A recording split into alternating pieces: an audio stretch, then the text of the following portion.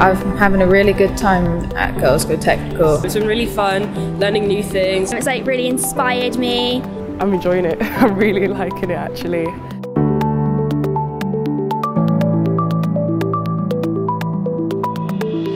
I've always loved anything to do with engineering, especially cars. From a very young age, I knew that I wanted to do something practical. I wanted to know how things work. Girls Go Technical is a programme that's been running now for over 5 years to encourage girls to apply for our UK apprenticeships. The programme runs through the half-term week. Bring them in and give them a really good and exciting experience of our plants.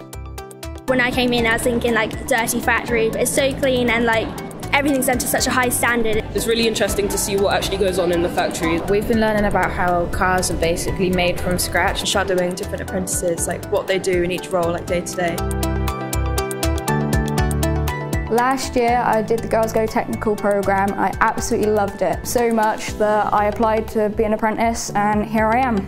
An apprenticeship with BMW is a career-long choice for many people. It gives the opportunity for some really great training, both academically and vocationally.